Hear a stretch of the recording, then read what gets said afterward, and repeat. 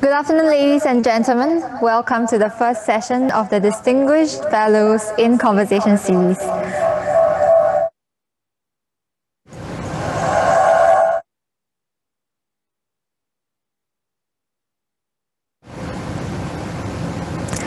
I'm Connie, and I'm very honored to be hosting our first session today. Through this series, we will feature our distinguished fellows who will be sharing with us their life experiences and philosophies as a leader in their respective fields and the key challenges they have encountered throughout their careers and how they overcame it. Today, we're very honored to have with us Engineer Chuan Seng. Engineer Lee, how are you today? I'm good, and I hope everyone's keeping well at home. Right, so before we begin the segment, please allow me to give a short introduction on our distinguished guest today. So Engineer Lee is the Emeritus Chairman of Becker Asia with more than 30 years of experience in the industry. He's currently Chairman of the National Environment Agency of Singapore and has been a part of several boards and committees as advisor or member, including the Building and Construction Authority, Professional Engineers Board, Singapore Green Building Council, World Green Building Council, and Real Estate Developers Association of Singapore. Some of the notable projects that Engineer Lee has done includes the Zero Energy Building in BCA at Braddell Campus and the National Library Building. So we hope this exchange this afternoon will allow us to tap on his expertise and experience as a leader in the built environment. At the end of the interview, we will also take questions from the audience. So you may either type in your question using the chat function, or you can use the raise hand function in Zoom if you wish to ask the questions verbally. So without further ado, let's get the grilling going. Okay, Engineer Lee, I'll start off with some warm-up questions, okay? Sure. So let's take a step back in time. When you first started your career as an engineer, what were the career goals that you set for yourself? Because we're all very curious, how have you come this far? Well, this is going back a while. So as a young engineer or young graduate, I guess it might sound a bit silly, but I wanted to have fun. I wanted to enjoy my work because at that time I read somewhere that if you enjoy your work, then you end up not having to work the rest of your life because you're just indulging in a hobby. And well, anyway, that's what they wrote and what I read, and I guess it kind of worked out for me because I have thoroughly enjoyed the work that I've done over the years, even the difficult times, because when you sit back and look back at them, you can appreciate that you were able to get people to work together, people who come forward to help, as well as people who grew together with you through the period. The other thing too at that point in time was, this is in the 70s, professional degree is very much a passport to the world. You can end up working in the world anywhere. And I guess to a certain extent, I kind of have done that because over the years I worked and lived, or rather lived and worked in about 6 places. Wow. And ended up doing projects in about 15 countries. So there's quite a interesting sort of sequence of events for me. But of course, actually, to be on a more serious side, one of the things I was always wanting to do was, being a professional, was to try and do whatever I do properly. No shortcuts. But at the same time, of course, be as innovative and as efficient and as productive as possible, Right. Especially in the companies or the people that I lead. Yeah. Right. You mentioned being innovative, right? So we know that innovation is a very critical element of engineering, and I believe you have been advocating a lot of innovation in your work. So can you share with us some examples on the type of innovation that you have done or pushed for in your career? And why is innovation so important to you? Okay, well, Connie, fundamentally, I think the driver for me was nobody owes us a living.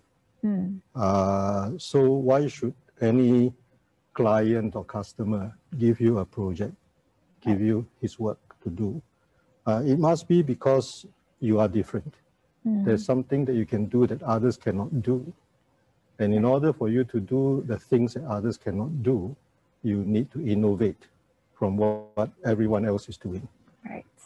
So if you know, especially when I came to Singapore and started working here, the market was very much, and still is, focused on competition on fees. And in the firm that I started as a director here, Becker Carter, Hollings and Ferner, the directors, the three of us, were very keen that all three of us have enjoyed the work that we have done as engineers. And we actually wanted to give our people the opportunities to be good engineers, to do interesting work, and to have some fun doing it. Yeah. And if you start just competing on fees, what it means is then you will forever be watching the bottom line, right, because you don't have very much margin. So we thought it's better to go the other way, which was to go and equip ourselves with technology and skills and design ideas, or design project execution ideas that few other people could copy or emulate. Right. And then when we then go to a client, we are able to show them those and also what adds value to them.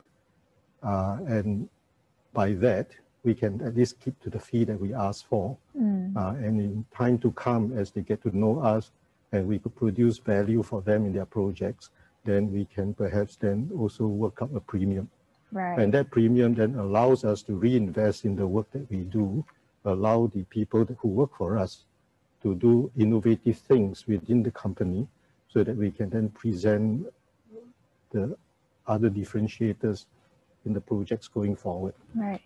So that seems to have worked out quite well for us. It sort of, you know, in a way it's a virtuous cycle, because once you do something better, then you attract or you start ending up working on projects that are more in that area of work. And then especially if we get a bit more of a reputation when we internationalize, it was also easier for us because we were seen as one of the authorities on some of the work that we do. Right. It's a much better outcome overall. I mean, was it tough in the beginning? Like, oh yeah, of course, because you know, you start from the same square as everyone else. Correct. So we needed to really look and see what are the things that clients value. And in fact, one of the things that we found was we started in the mechanical electrical engineering area before moving on to include civil structural work. Okay. And in the M&E work in the 70s, everyone was just doing the project.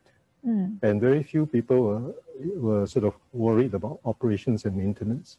I came from a slightly different background. I started off working, besides working on buildings, I was actually doing power plant and industrial projects. Right. So I was very much into the operations and maintenance side.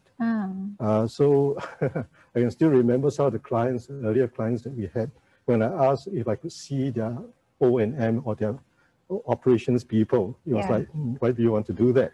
Here are our projects people. Talk to them, they'll tell you what the project needs. I say, well, but in M&E it's different, because you have to look after that building for the next 30, 40, 50 years. And I need to know how they're going to maintain those buildings, because then we will design it the way they need to operate it. And each company, each developer is different in the way that they operate their buildings. Right.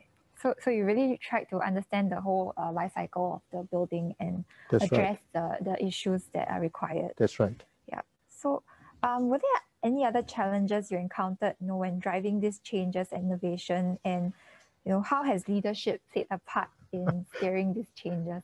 Okay, well, I was in the company, and we were a very small firm when I joined. We were less than 20 people, but they have been very close-knit.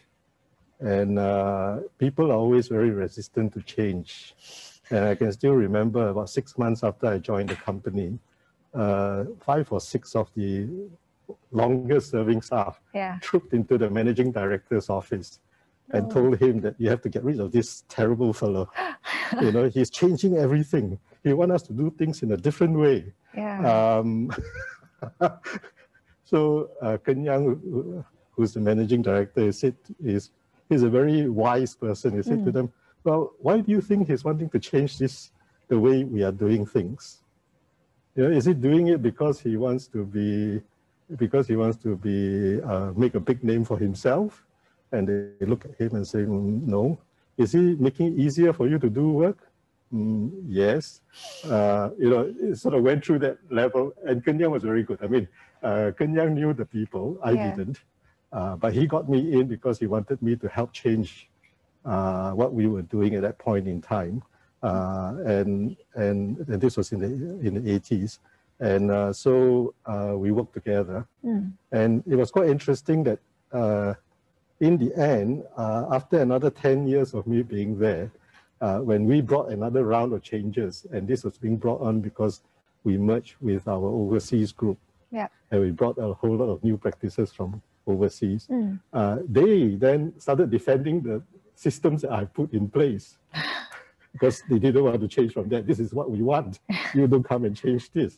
So I then have to step in again and say, hey guys, you better change, because, you know, I can't go and ask all my friends who run all the other companies in Singapore to not change and not improve themselves because you guys in Becker don't want to change. Right. You know, if you don't change, you will become the T-Rex that become the lizard that people step on. Because if you don't innovate and improve yourself, other people overtake you. And then you'll not be anywhere in the race at all. Yeah. Wow. So you also shared on opportunities for accelerating climate action and sustainability in this year's IBW. So in your opinion, how can the sector apply innovation to push for greater sustainability? I think the key thing that we have to do in the whole thing is to change our mindsets. In nature, there is actually no waste. There are byproducts, right? And all the byproducts, so, you know, even a chicken, a hen, the droppings, right? The chicken poo, that is a byproduct. And that byproduct is actually the input, the raw material for the vegetable farmer, because it becomes the fertilizer for him. So if we actually emulate what is happening in nature, and nature, of course, is sustainable because it has billions of years of evolution and is able to keep on improving itself. So if we can learn those lessons, then we should change our mindset, and there's actually nothing that should be waste. In fact, what I was talking about in the IBW session was to share that within within the National Environment Agency, we've been re-looking at the Semakau landfill, because I think we have heard in the news that we will be finishing the Semakau landfill by 2035. And if that happens, then we build Semakau number 2, which will cost us quite a lot of money, and also use up valuable space in Singapore. So what we are now looking at is how we can change Semakau into, instead of landfill, into a transit storage facility. And instead of taking everything out there just to be dumped, can we segregate the materials that we take out? Because every single stream of material, if we look at ways of treating it, we will be able to use it as the raw material for something else, whether it's for construction material use, or, you know, even in the end, if say the material is very contaminated, say with zinc, very high content of zinc, if the content of zinc exceeds the content of zinc in zinc ore that you take out from the ground, you then have a few hundred tons of zinc ore to sell to the smelters for them to smelt down into zinc and get the zinc back out again, for instance. Right. So I think what we need to do in terms of innovation is always revisit our mindsets and think about, hey, why do I think this way? And is there another way of looking at it and seeing how we can change the way we manage certain things? And once you do that, there will be a certain level of value for that. And if there's value, you can always go and sell it and make a decent living for yourself and your people. Yeah. I mean, I kind of noticed that, and it's always about re-looking critically at what's the current situation and Yes, not taking the status quo for granted, right? that's right. Yeah. That's right. So yeah, I mean, when you shared in the IBW, I was really quite interested. I mean, I was quite intrigued by the whole idea of this whole zero waste and circular economy. Yes, Yeah. and actually, by the way, we have actually see a lot of people ask us, do you have a circular economy in Singapore? And everyone say, no, we have so much things, which is true. Yeah. But actually, in the construction sector, we have achieved circular economy for more than 10 years, I don't know, 15 years now. 99% of our construction and demolition waste is recycled. Yeah. In fact, we are so successful in doing that we are even taking the waste from other industry and using it into our construction material. For instance, the shipbuilding industry generates 300,000 tons, 200,000 tons of copper slag, which they use for sandblasting the paint. When they finish using that after 3 or 4 rounds, the particles are no longer sharp enough to be effective. We take that, we wash it, and we use it as a substitute for sand. Right. So instead of 300,000 tons of waste a year, we suddenly have 300,000 tons of material of sand that we don't need to buy. Yeah. It's actually there for us. So it's very much how we look at it, and then we go and look for ways of doing it. But it needs a lot of things to be done within the industry because the BCA has to agree that this can be used in structural use, that it actually doesn't have a negative impact on the rest of the concrete and all that. And the industry has to be able to make a living because the price that you are prepared to pay for it must be enough to cater for the treatment that you need to do. So it is always a commercial price point that you have to think about. It's not just the technical side of things. Okay. Right. So throughout your career, you would have encountered numerous challenges and crises. So, I mean, we know of the economic crisis has happened over the years, supply chain or even technical perspectives. What would you suggest for other leaders to do to walk their organizations through these unforeseen circumstances? I think to be a leader, what does it mean to be a leader? Yeah. To be a leader means but for me anyway, when I was running the business, it means I'm responsible for a few hundred mortgages that I have to pay every month. The livelihood of a couple of thousand children and people. So your thinking and your behavior changes because of that. Because you cannot say, oh, I just do whatever I like. Yeah. Because if you do something and it doesn't work, it actually has impact on the people that work with us. So I think key thing is we need to be prepared. And the way to be prepared, I guess, being an engineer, we look at it maybe a bit systematically, means for me is to know your business, to collect data, to understand the data, to look at the trends, and that is a continuous process that you need to have within your business. And then after that, of course, there's a lot of discussion with your fellow team members and building consensus. Because you cannot do anything by yourself. It has to be the whole team coming around with you. And be open, because even the youngest member of the team might come up with a good idea. And within the Becker group, we have always say, look, it is not Mr. Lee or Mr. Goh or Mr. Leong's idea, but it is a Becker idea. Right. Yeah, we don't care who it originates from. We put it into the pot, and then we grind away at it and we polish it. Then it becomes the Becker idea or the Becker system, and then we implement it. Right. And if you get that level of consensus, then of course you get a lot of buy-in. The other thing that of course we did was together with our overseas partners, we were very keen that we become an employee-owned company. So we instituted that sort of in the late 90s, early 2000s onwards. so that today about a third of our people are shareholders. Okay. So literally the company belongs to the staff. So in a way that helps us a lot because, you know, when you have a problem, the most important thing is the person facing the problem owns the problem. And if he owns the company, he owns the problem. So that's a good way of, it empowers as well as it also gives them that sense of belonging and ownership. And of course, at the same time, the more senior guys like us needs to also, we are not the owners, we are not the bosses. We are fellow shareholders and fellow workers.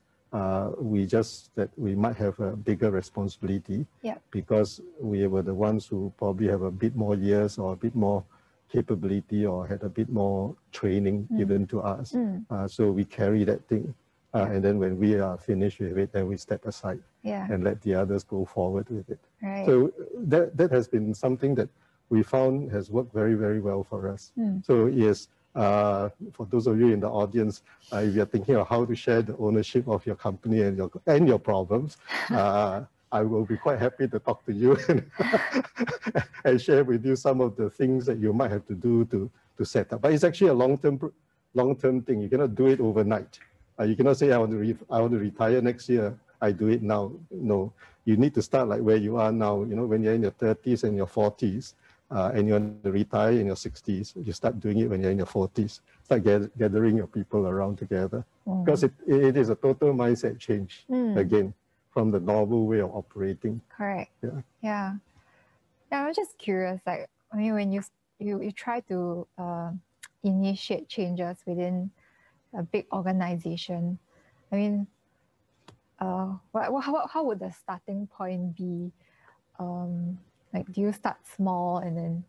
Okay, I always believe in looking for things that has value. What's the value part of it? If it is something that actually is very valuable and will create a lot of value, then you will be easier to get people to come together to work on it. And of course, the rewards are there. So like, for instance, when I first joined the firm, we have done quite a few projects. But, let me give another different example.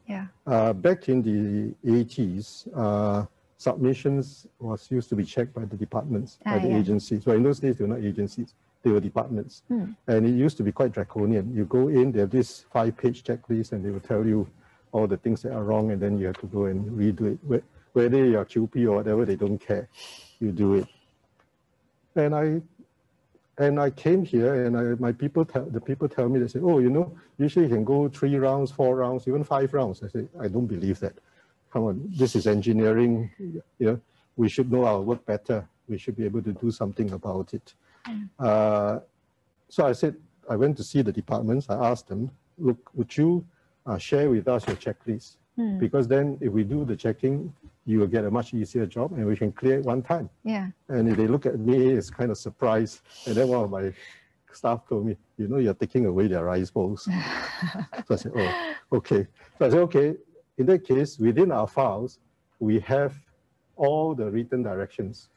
All right, on different projects. So let's take the water system, the water supply piping system. Why don't we collect the last 5 projects that we have, the written directions on it, and then we compile a list of all the different comments that they make. That 4 pages will be starting point of our checklist. And then I gave my staff and say, okay, we know what it is about, right? Because we know what they will tell us. What we know actually what we did in order to pass it the last 3 times or 4 times. So okay, let's check it. And if we go through, you know, if we go in and they give us a new comment, we can add it to our list. All right. But what I can't accept, or what we should not be able to accept, is that it is actually on our list. We go in and they give us the same comment because we didn't pick it up, right? Because if we have to send it in. Well, so the 2 old staff that we had who assured me that you will never ever get it through in one go. Well, in 6 months' time, we actually did get the job through in one go. because engineering is engineering. Yeah. It's either there or it's not there. Yeah. Right? So, and that was actually a big turning point, actually. Remember, I told you about people complaining about me trying to change things. And that happened about a year or so after I joined. And then after that, they said, okay, this guy probably knows a little bit of what he's talking about. So in a sense, I think as a leader or as a new leader, you really need to have some low-hanging fruits. Look at the ones that has the biggest gains. And this was a big gain, because instead of going 3 times to 5 times resubmitting, and in those days, we used to have the color, the drawings and all that, 6 sets and all that. It was a lot of cost savings and so on. Yeah. So and of course, time savings too. Yeah. And of course, when you go to a client and he suddenly sees that other people take 3 times to get through and you go through in 1 time, you know, you are like, must be something valuable in you, right? Yeah. So the next job he has another job, he'll give it to you, and then the next job. So that's the key thing about it. Sorry, I took too long. Oh, no, that was really insightful for me. Yeah. So, okay, so we'll move on. Yeah. So, what are some of the key ingredients that you feel leaders should have to consider building resilience in firms and organizations? I think in terms of resilience, it is very important to empower the people, because otherwise it will be one mind, or if there are 3 directors, three minds. Whereas if you actually empower the whole team, then you have a couple of 100 people. Each of them are looking out at their own levels. Yeah. And also there has to be quite a strong technical backbone. So we built up a very, very strong, what we call a library of solutions that are proven. So if we do something, we work at it until that particular module of design. Let's say, for instance, the design of a hotel room. Yeah. We work on it until it's right. Because once we got that module right, and we do 5 variations, any hotel you give me, I can use one of these 5 to 6 variations for M&E services, for instance, and we can fit it in. What that means, of course, is when I get a job, a hotel, I can do a lot of these standardized modules, which might actually take up about, say, 80% of the work. I can do it in 20% of the time. Wow, okay. Because it's plugged in from my library of solutions. Yeah. And so that's why a knowledge database is very important, so that you can assess it. And that was what I was talking about, gathering data and all that. So it's technical data. And then you now then have 80% of your design budget that you can then concentrate on all those other innovative things. This guy come in and he wants a ballroom that is, you know, super big, whatever. He wants an audio-visual system that can do this. Again, you know, and he wants the energy efficiency to be down. We can actually then invest our time to go into energy efficiency and make it so good that we can then show to him that each year you are saving probably a few $100,000 in your operating costs. So those are things that I think in the end, if we can do that, that really helps us to sell ourselves. Yeah. And not just sell yourself, but also deliver. Yeah. Because you sell yourself, but 3 years later, the project is finished. It has to be delivered. It has to perform to the way that you do. And of course, as time passes and we went into the green buildings and all that, we then had to pick up all the additional skills in terms of all the simulations. We send people overseas for training so that we can then bring that back, invest in the computer software and so on, as well as the hardware, because you need more powerful workstations and all that. So partly is investment, partly is capability, but the key part is looking at where the value is and picking on those values. Right. And then being able to put it into a package that you can tell the client here, this is something that I think you'll be good for you to have. And of course, the other thing that we were always trying to do was, instead of us against the client, facing the client, we were always thinking of ourselves as being his right hand or left hand man. You know, I mean, any client will prefer to have his own engineering department if he can afford it. Yeah. But he doesn't want to. He wants to be able to choose. So, but that doesn't mean that, and also that's being professional, right? We are here as your man. I'm here as your professional to help you in the professional part of the work that needs to be delivered. So I think that's the other thing that we have to do.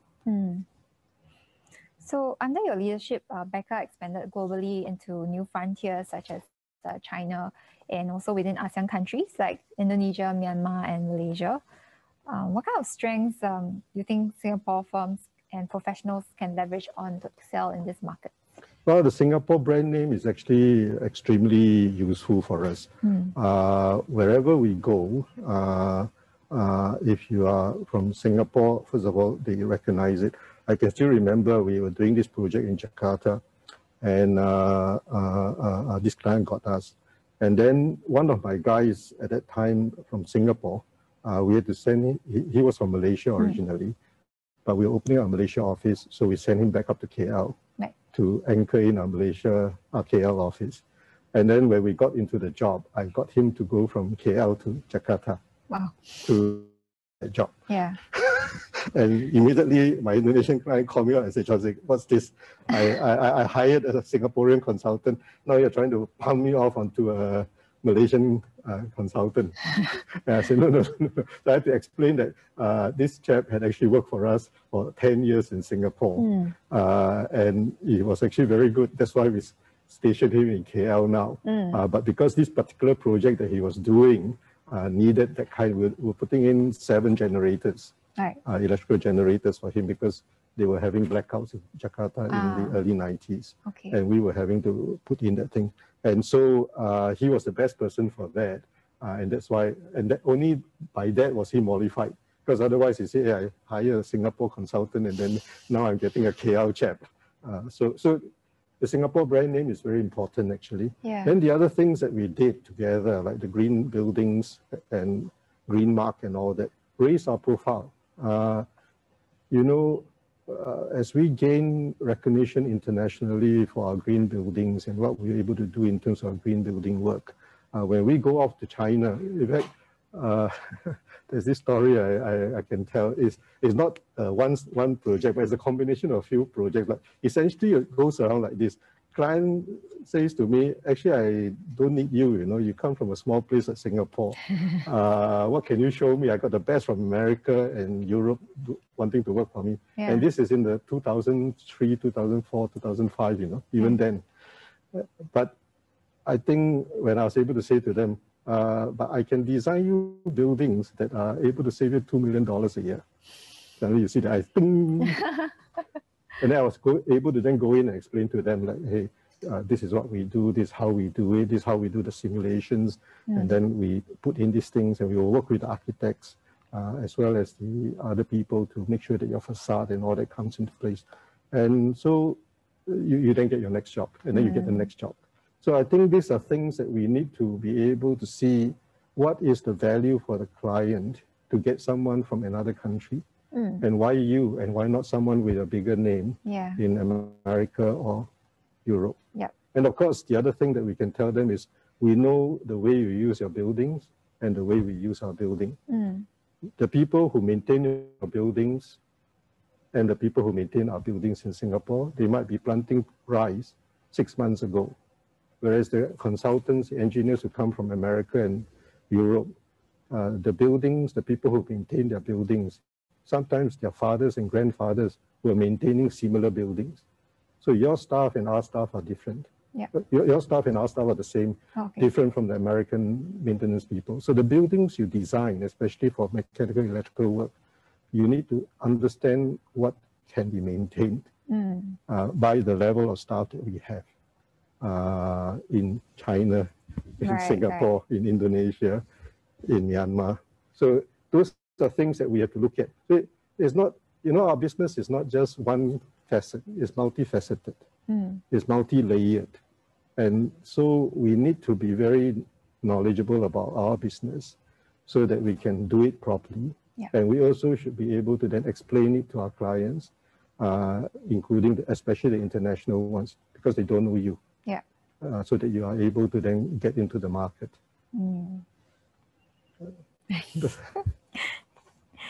Right.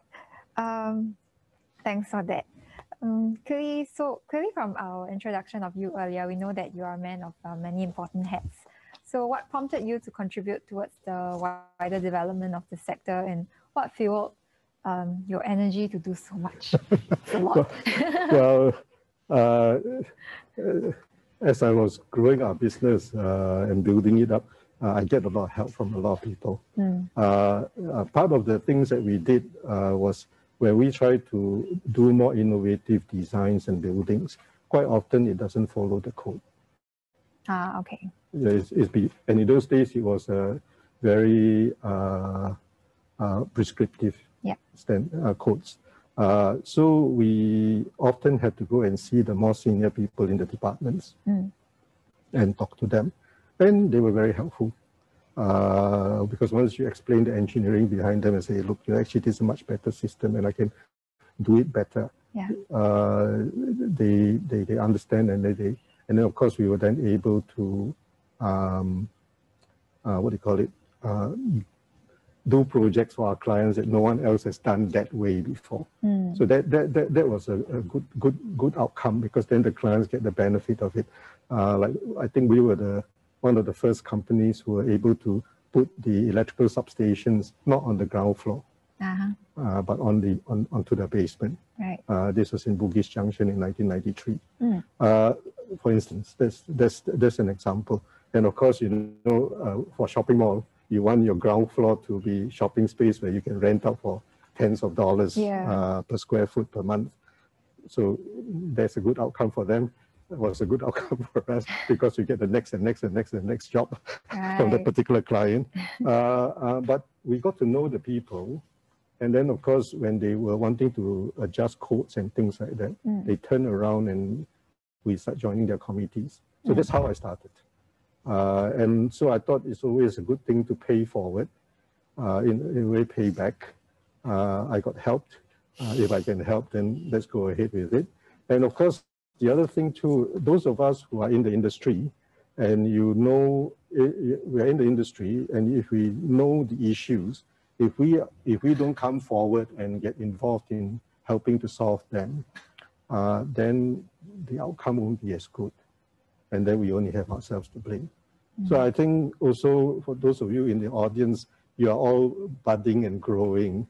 I would really encourage you to get involved in the industry, work with the other people. A rising tide rises, a rising tide lifts all boats. If you build your own boat, you can build it as tall as you like, but if the tide is low tide, you still cannot get very high. But if the tide is also rising, then everyone goes up. If you go somewhere else today, they always say, okay, Singaporeans, you guys do sustainable design. You don't even have to say that. They know it. And then you can say, but I do even more sustainable than the usual sustainable. So that's where you can get your job. So, I mean, in a way, there is benefits for us as well in pushing, because if we try, you see, we are now, I think, able to be, I think, about 60% better in energy efficiency than when we started out in 2005 for Green Mark. Yeah. We would never have got here if the whole industry didn't get behind it. Yeah. For us, we can now talk of super low energy building and all that in Singapore. If we have not done the journey from 2005, we will not be here today. All right. So it is a benefit to the whole industry. It's a benefit to the environment. It's also a benefit for our businesses. Yeah. I think that takes a lot of resolve to really push for what you believe in, right? Well, if you have fun doing it, it's okay. Yes, definitely. Yeah. I'll just have one last question before we put it up to the audience. So in your career, you have worked with and developed many younger colleagues. So what do you see in a younger leader? What kind of qualities, in your opinion, must they possess to be a good leader? Okay. I got asked a question similar to this once, and I said, actually, when I was young, when I started, I was very keen to learn new things. But I know, quite often we see among younger people are always trying to get out of doing the hard things. If there's a problem projects, they see whether they can. I don't know whether you still use the same colloquial term, I siam, or ela, yeah. And then after that, they say, "Wow, hang, I didn't get arrowed there. I escaped. I siam and I didn't get arrowed." Yeah. But take a step back when you're in such a situation. What have you done actually?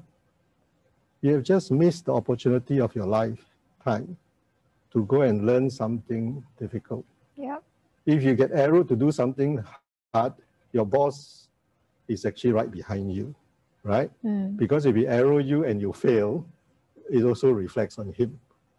All right. So if you go in with your eyes open, ready to learn, and you keep on coming back to say, "Boss, you asked me to do this, and then there's this other issue," he has to come in and help you. Yeah. All right. And then you have it inside you. The next time something like that happen, or even not even something like that, something bigger happen, you have been there and done it. You can take the next thing. Otherwise, you would have been there and ally it and saw someone else do it, or even hear of someone else doing it, but you actually don't know how to do it. Yeah. And when you have to do it, what are you going to do? Ela again. So you will then end up all your whole life a series of ela. And then at the end of it, you say, "Heng, I didn't have to do all that." Whereas the other guy who actually got arrowed and all that, he will say, "Heng, and his heng will be a bigger heng than yours, because he would have Gain the experience. he would have digested and assimilated everything. He will be a much better architect, engineer, contractor, whatever. Yeah. So I think if you are young, you make a mistake, and it's a total mistake and a disaster. People say, "Okay, he's young, it's all right." If you are another 10 years more and you make the same mistake, you won't be forgiven. All right. So I think take risks, and if someone arrow you, he's actually going to have to look after you. So go ahead and do it. I think that's important for the younger people, because those are opportunities that actually you don't get. You only comes. You have to be at the right time, at the right place, and the right person. Then you got it done. Of course, if you go in and your boss then abandon you, Yeah. there are two things. You could say, "Alamak, boss abandoned me. What to do?" You resign, right? Because as a young person, you can always resign and go somewhere else. Okay. But of course, if you stick by it, and I actually had this experience, you stick by it, they say, "Never mind. After all, what can I do? What can they blame me for? I can just do my best and carry through it." Yeah. And at the end of that, you suddenly realize actually it's not too bad. Things got delayed a bit, things were not as good as they could be, but well, they can't blame you, right? You are a 5 years experienced person when you should be a 10 years experienced person doing it. Yeah. But that guy chabot. Yeah. And that was actually what happened to me. A chap who was more experienced was leading the job. He actually did a problematic contractual arrangement. Oh. And then when the thing started becoming difficulty, he escaped. Right. And I was stupid enough to stay on. Either way, at one stage I thought I was stupid, but at the end of it, I thought, okay, in my stupidity, I was actually, in a way, being quite smart, because I stuck through it. Everyone was sympathetic to me. And when we get out to the end, we did finish off the job. Yeah. The client was very happy, because he realized, of course, what could have happened if I haven't sort of stuck on, because otherwise there'll be no one who know anything about the job. Yeah. And it would have taken maybe another 6 to 10 months for someone else to come in and pick it up, you see. Right. So bad things can happen, but good things can come out of it if you work away at it and don't give up. Yeah. So I think to be a leader is not to give up. And not to be afraid of challenges, right? Yeah, that's right. Yeah. Okay, so thanks so much for the insights that you have shared. And we'll now open the discussion to our audience online. So just give me a moment.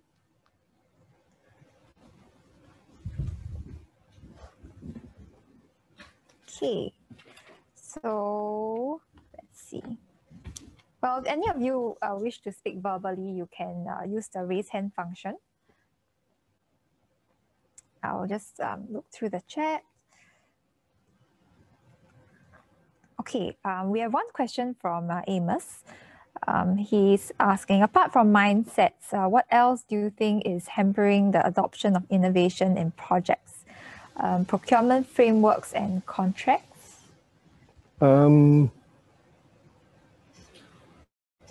Well, I guess a major thing is everyone is actually very, very busy. Our industry actually operates on making everybody work maybe 110, 120% loading. Yeah. So you really don't have enough time to do a lot of things, really. So and so because of that, people don't want to change because they see it as additional work and so on and so forth. So when you want to do anything to change, it must be a great big time saving that will result. So you have to have it might be a hump while you train up on new software or new technology, like learning how to do simulation for sustainable buildings and all. Because if you don't do those simulation, then you always have the problem of whether it will perform or not. So you need to have something that has a big benefit. Yeah. All right. So, Amos, I'm going to give you a slightly different answer than what you expect, I think. One thing that we are trying to do at the ITM is to digitalize the whole industry. Yeah? And chairing the IDD steering committee, I can share some statistics. In Singapore, we are finding that about 20% of the projects just under 20% of the projects are more than 5,000 square meters. And because of that, under the BCA rules, you need to submit them in BIM. So you need to go and get digital skills and really digitalize. Yeah. So, and what we have also just got the data from IMDA is that about 80% of our companies in Singapore are not really digitalized in a very serious way. That means they don't do BIM and things like that, even today. Yeah. All right.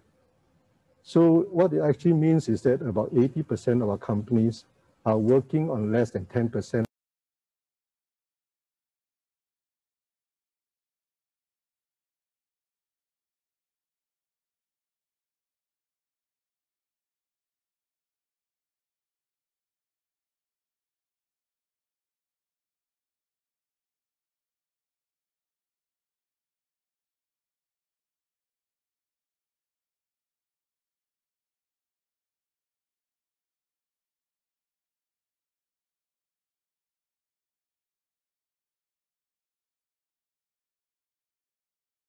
and changing will be that if you don't do, someone else is doing it. And if you don't do, you'll be the lizard that will get stepped on because you have not evolved, you have not changed.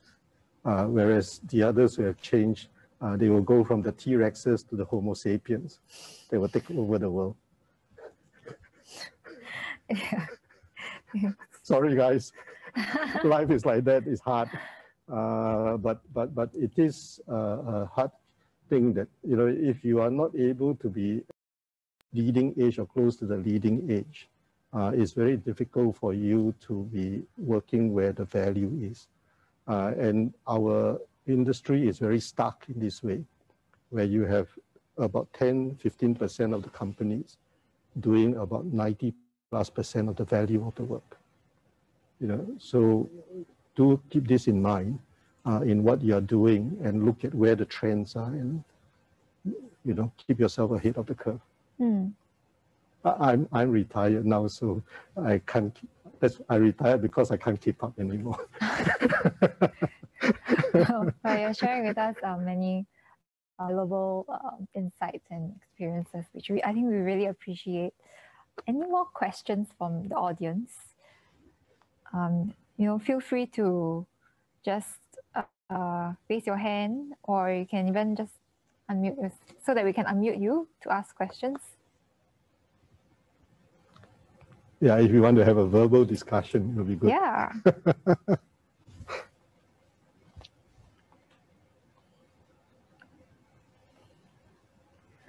Okay.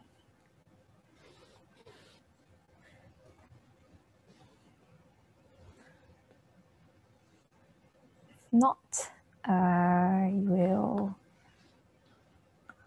go back to my own set of questions.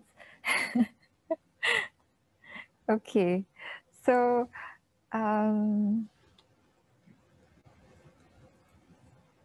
so why do you think leadership is important in developing the entire ecosystem beyond a single organization?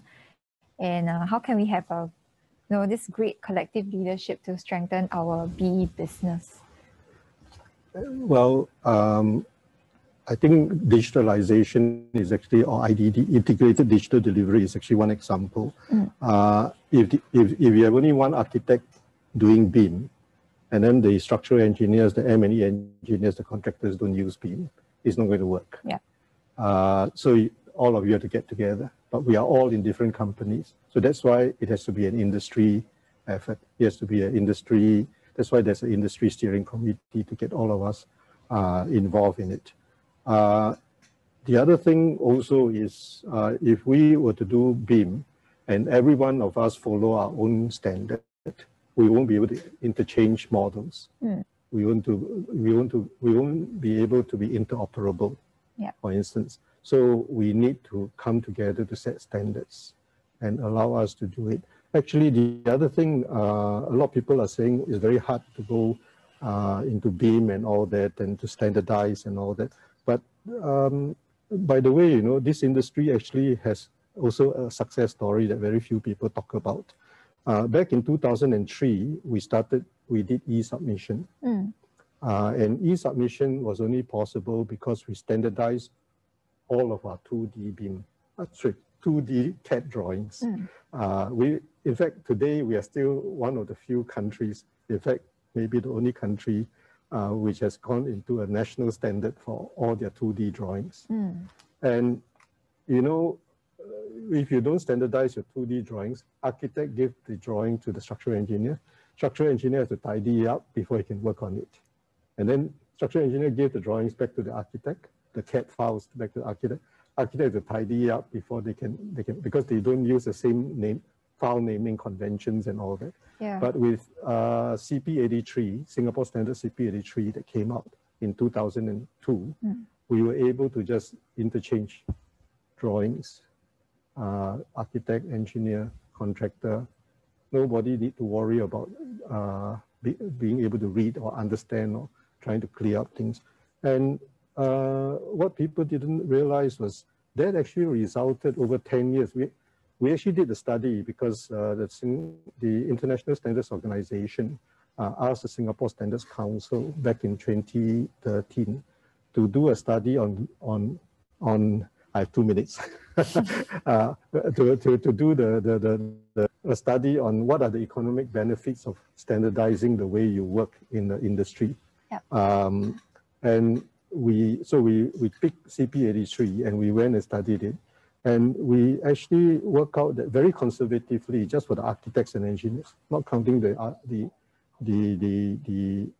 contractors, architects, engineers, and the submitting agencies.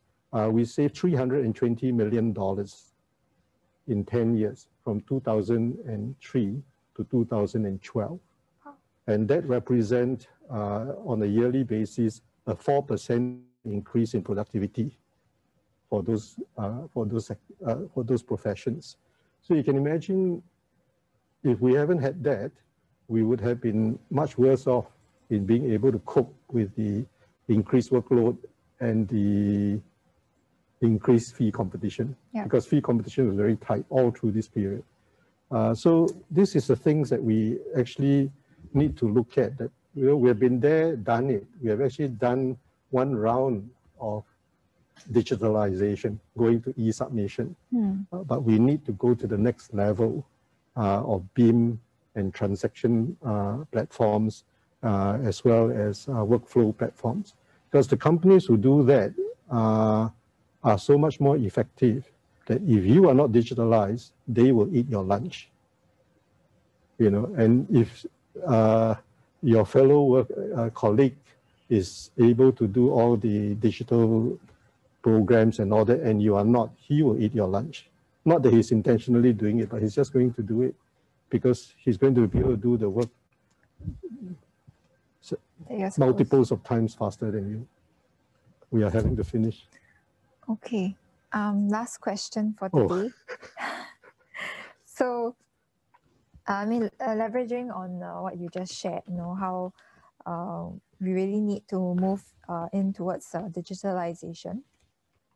So what are the vital traits leaders need to have in driving this transformation in the B sector, and you know, to strive towards the aspirations of the ITM or even beyond it?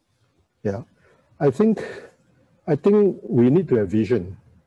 I think we need to see what it is that we want to have in the end, and then work backwards. You know, I think there's no choice about it, isn't it, guys? Look 10 years down the road, look 5 years down the road, look even 2 years down the road. We are going to have much less labor. We can't have 300,000-400,000 foreign workers working on our construction sites. We probably can get certain level of S passes, employment passes, because we will need those people to do the professional and the technical work for us. But we need to be a lot more efficient. We need to be a lot more productive. And the only way we can do it is, well, we have got it there, the digital delivery. And the other one is the productivity through design for manufacture and assembly.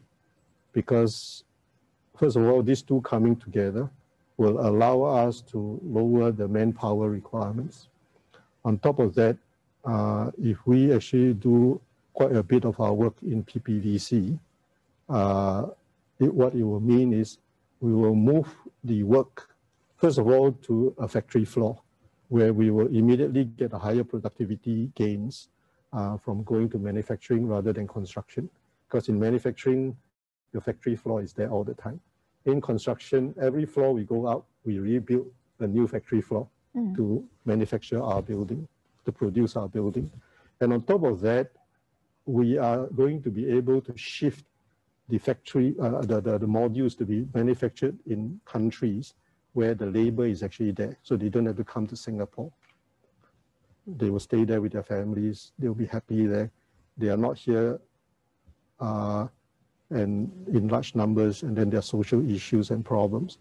The other part of it is really, look guys, all of our construction materials are imported, and many people don't want to export their sand, gravel to us. So if we were to move the manufacturing of these modules to the countries where we can use their sand, we can use their cement and their gravel, and then they export the completed modules to us, we will solve also the materials problem as well as the labor problem. So I think we need to have a vision of what we are wanting to do. What does the industry have to be in 5 years, 10 years time? And then we then have to work towards how to get there. And if we get together and discuss it, I'm sure we'll be able to do so. Thanks so much. So, guys, back home, any last questions that you want to say? If not, we will close the session.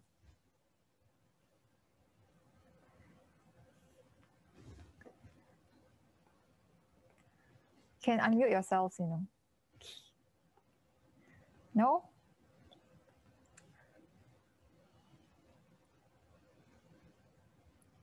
Okay. So with that, thank you so much, Engineer Lee, for sharing your valuable experience and insights with us. And we definitely look forward to hearing more from you. Okay, I hope I did produce some good satay. You're going to grill me. Yeah. No, I personally, I really enjoyed the session. Yeah. Okay, thank you. I'm glad. Yeah. So to our audience back home, thank you for tuning in. You'll receive a feedback form after logging out, so kindly fill in the form so that we can have your feedback as well. Also, be sure to look out for the next session of Distinguished Fellows in Conversation series in your email. So thanks, and everyone stay safe. Bye.